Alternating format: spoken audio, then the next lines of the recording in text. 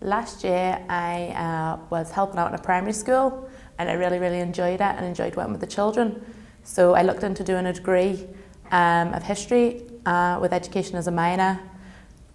And then obviously I'm originally from England, so I had to look then to see did I want to go back to England to study or stay here in Northern Ireland. After looking at the prospectus and coming in to speak to some of the lecturers, they made me feel confident that this is the right choice for me, so I decided to study at the Coleraine campus.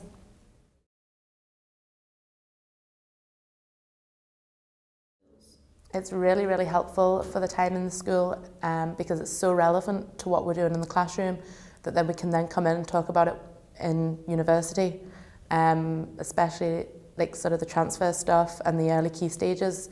You can notice what you're doing in class is then followed up by what you're doing in the classroom.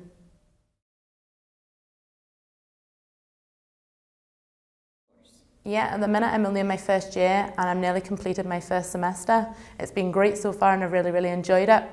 I am particularly looking forward to doing the ICT module because I've noticed that my IT skills aren't just quite what they were and the school's changed so much and they're using all this new technology that we never used, so it'll be great to get caught up and see what they're doing now.